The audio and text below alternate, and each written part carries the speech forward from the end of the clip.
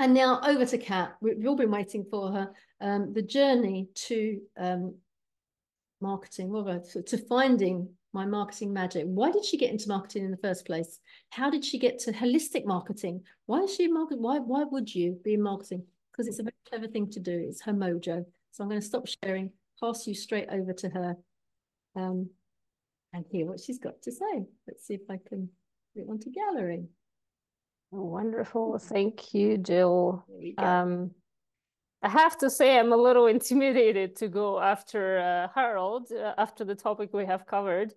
It has touched me deeply, even though I don't have a personal connection to the topic necessarily, but it's just, I think it's just so important to for everyone to educate themselves and really see it as a human experience that we can somehow be for and help others deal with. So I am very grateful to Harold for sharing that.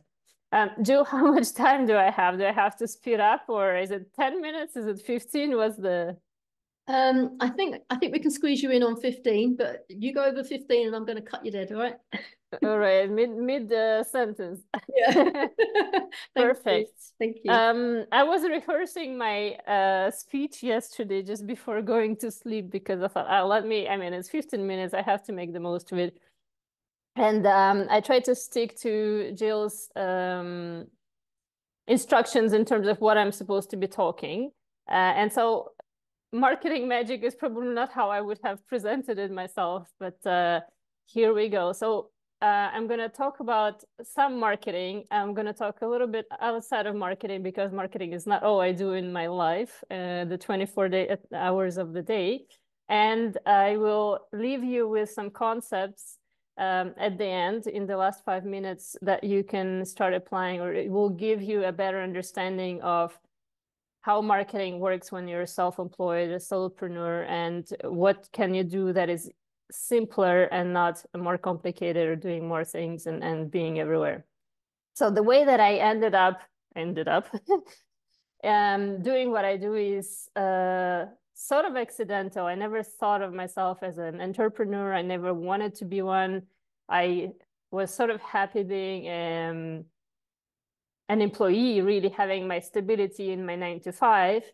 However, over the years of my corporate experience, I have started to sort of lose motivation and really trust in the whole setup. And by the time that I was laid off in 2015, I was quite happy to be let go and move on and see what is possible for me.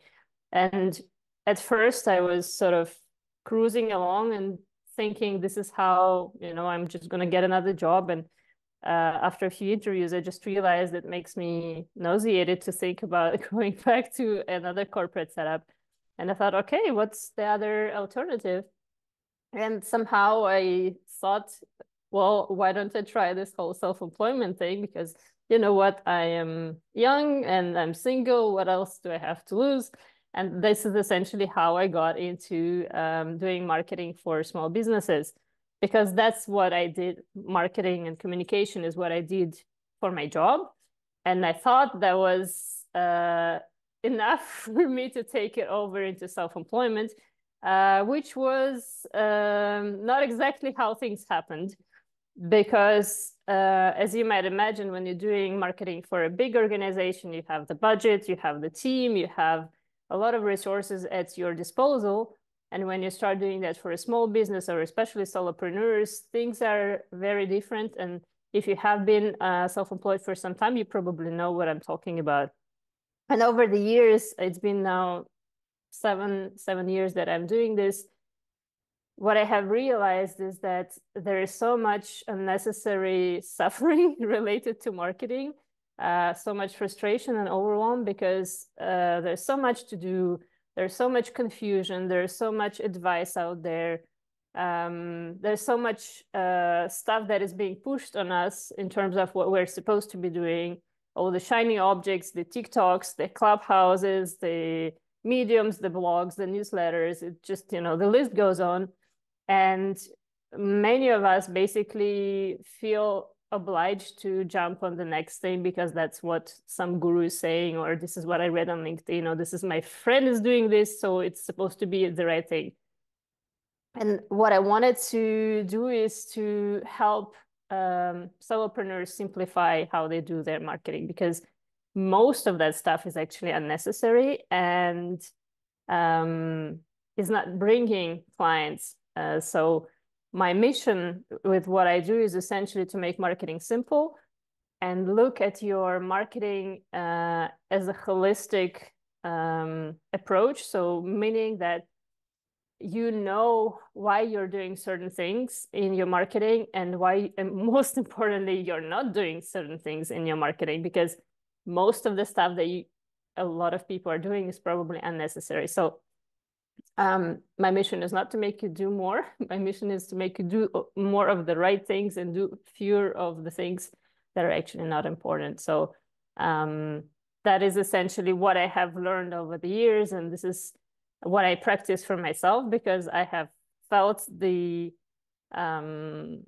pain of marketing on my own. And that was probably the most difficult part, because I'm supposed to be the expert and I'm suffering as much as anyone else.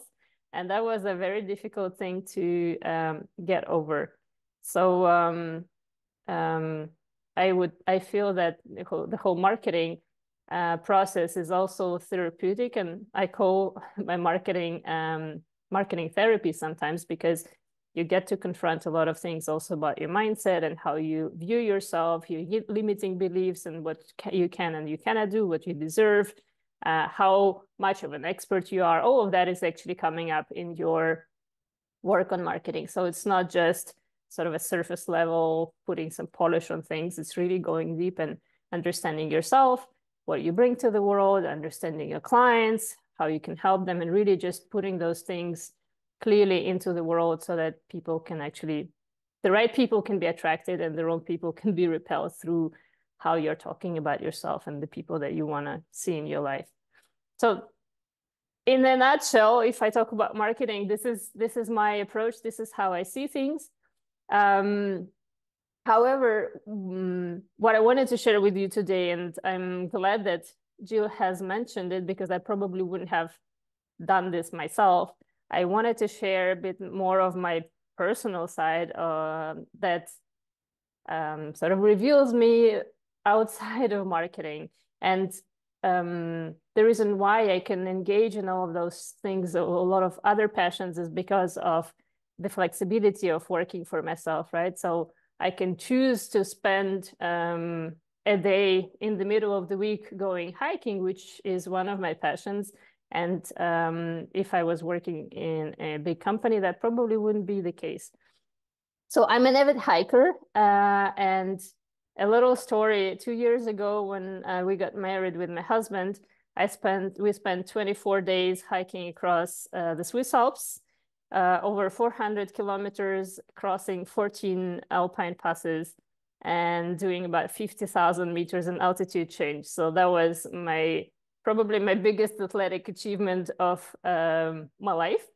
Very memorable, and I would not trade it for Maldives or anything similar to that.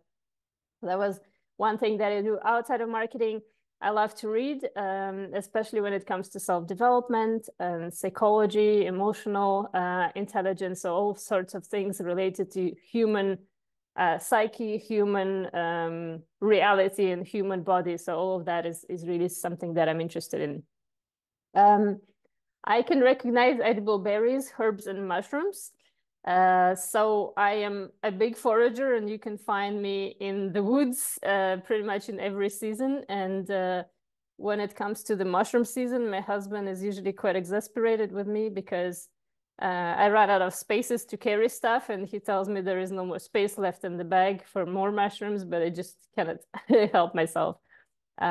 So my family always jokes that, if the worst comes to worst in the world, we can always sustain ourselves, because we can find some herbs and find some berries and mushrooms and whatever, survive that way. I hope I don't have to use that in that context one day. And one other passion that I have acquired quite recently is called Via Ferrata, which basically is like a milder version of climbing, which is also safer, but it's also as thrilling as the rock climbing. And you basically go up a rock face in a series of ladders and steps, which is kind of cool. And I sort of realized that I come across as a bit of an adrenaline junkie, which I never thought I am, but here we go. And to complete the picture and share a bit of a mindful moment with you as well, my last passion, which is about creative macro photos and videos. So because I love nature, I also have an aesthetic enjoyment of it. I like to take pictures and make video compilations of the little creepy crawlies that I come across, the beautiful flowers and the landscapes. And because I live in Switzerland, which is absolutely stunning and is just, you know, you can spend your days filming things. I never run out of inspiration for that. And I also share my video compilations on LinkedIn with my network. And I wanted to share one little video, which is 2 minutes with you before I proceed to the end of my presentation. So let me just do that very quickly. So enjoy.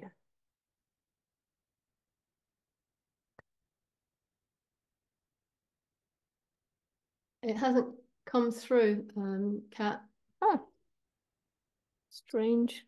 You know what I will do? I'm just going to share a link to it on Google Drive afterwards so that we don't waste time to wait for it. And then I'll just continue with the final part of my presentation. It's a shame because we checked everything shared earlier, didn't we? And it did. So I don't know what hopefully I haven't touched a button and broken it. It happens, no worries. So what I'll do is can you see my screen now? Yes. Everything is working. Yeah. Perfect. Lovely. So the concept that gets a lot of aha moments when I talk about it with the people who come to my marketing mornings or my clients is the concept of readiness to buy. And basically, what it means is that if you're trying to sell directly to a market, you are only addressing a very, very small portion of that potential market. And that basically those numbers work in pretty much any industry and any market that you could be operating in. And that 3% of the active buyers are the ones that have the need and are looking actively to buy or to find a solution. And this is where basically your referrals are coming from. So you would easily get the people here. You don't have to market yourself so much. You don't have to sell so much or convince them because they are already on the lookout for a solution. And as soon as somebody refers you, they're pretty much sold straight away, which is a wonderful place to be. However, because this is something that is coming from the outside, it's very uncontrollable. And you cannot really influence how often those referrals are coming through.